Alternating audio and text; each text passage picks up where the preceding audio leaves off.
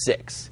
A special day out at the Coliseum. Not only was it the 4th annual Pink Out, but the IPFW women's basketball team continuing their record-setting season looking for win number 18. Dons in second place in the Summit League hosting North Dakota State. Stephanie Rosado, a force inside today, gets the bucket and the foul. Game-high 18 points for Rosado. And Bozy normally hits from the outside, this time inside the arc. She had 14, this one all IPFW. Southside product Sydney Weiner with 2 of her 14 points. Also to go 10 boards. Jordan Zoop, one of 4 Mastodons in double figures. She had 18. IPFW now 18-7 on the season, 12-3 in the Summit League. They win 79-46. We had a really, really good practice yesterday, and it carried over to today. That is by far and away the best defensive and rebounding effort that we've had all year. These games here coming up are just really important, and I just had that mindset and that confidence that every rebound was going to be mine. IPFW will host South Dakota State Monday on Monday at the Gates Center at 7 o'clock. Also a special day for the IPFW men, Senior Day.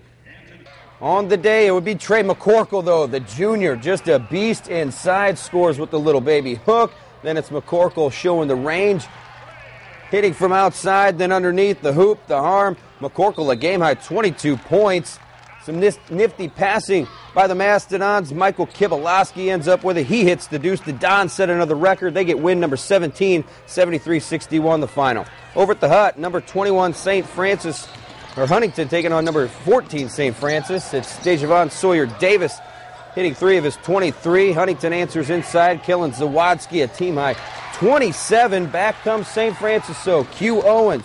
He would have a game-high 30, but it wouldn't be enough. Shane Merriman had 17 as the Foresters get the win, 87-84 the final.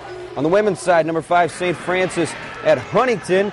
The Cougars' Julie Cease, bucket and the bump. She had a team-high 22 points. Megan Pribble, the Southern Wells product, drives the lane for 2. The Foresters tough at home, though. Britta Cooper doing some baseline work, hits from both sides of the bucket. Lauren Meese has 13 for the Foresters. Huntington gets the win, 75-57 the final.